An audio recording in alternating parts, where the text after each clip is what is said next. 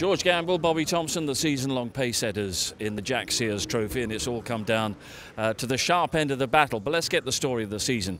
George, you were fastest out of the blocks with that amazing meeting at Donington, first of all. Yeah, we got off to a really good start, to be fair. Obviously a podium in race 2 at the first round of the season, so and we've had a win along the way as well at Knockhill, but unfortunately we've had really up and down sort of meetings. We've either had a storming weekend, or we've had a bit of misfortune with some electrical problems. So yeah, it's come down to the wire between me and Bobby, so we've got 6 races now to see what comes of it.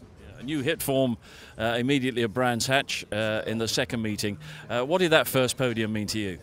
It's nice just getting it out of the way, isn't it? I mean, I'd wish it was a win, but to just get a third is incredible. For the boys, they work so hard, bring this Cooper into the championship. So, yeah, it's amazing. But after that's done, straight into the next round and just trying to beat this guy beside me.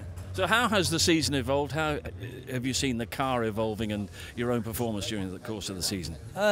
Actually, at the start of this season, when it was a bit cooler, we was going a lot better. And then as it got hotter and hotter, we actually lost pace compared to the front of the grid.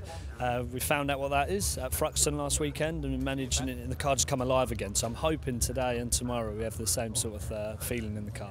And George, coming back into the championship, what would a title like this potentially mean for you?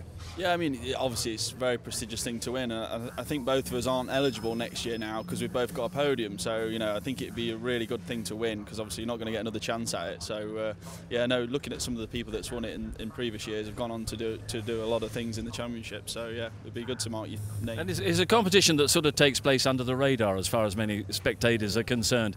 But what is the atmosphere and the rivalry like out there in the sort of back half of the field, if I can put it like that? It's tougher than the front, I can tell you that. Having that podium at the start of the year is a bit more relaxed, a lot more respect. But yeah, mid-pack's hard work. Everyone's trying to get that golden ticket and come through to the front, which we're not seeing this year. It's hard, it's so close, everyone's within the same second. It's a hard battle in the mid-pack.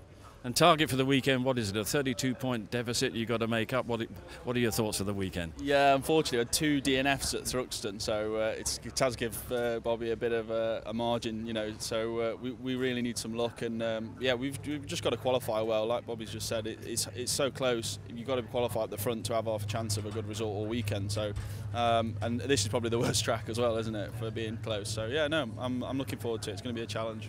Well, all the best to both of you, and we'll see how it all evolves here and at Brands Hatch, George and Bobby. Thank you.